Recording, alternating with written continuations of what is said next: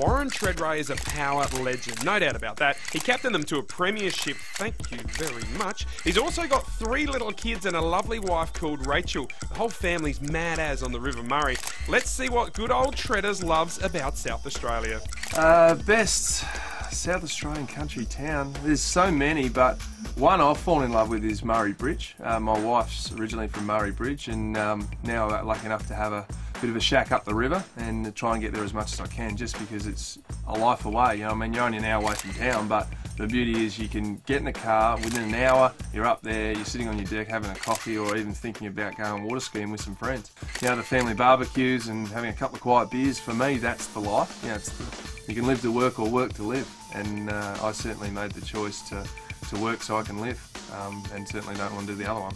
Well, the best playground in South Australia for me, I remember the old Monash years ago. Haven't been there for years. That's when I was a kid, so that's how long that one's been around. But we talk about the river, and I love the river. The one at Murray Bridge, I'll tell you what, it's a cracker. It's down on Sturts Reserve, all undercover.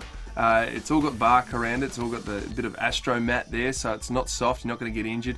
And the playground there caters for everything. Caters for young kids, older kids, and even exercise machines for big kids like me. So it's quite sad, but we live there a lot.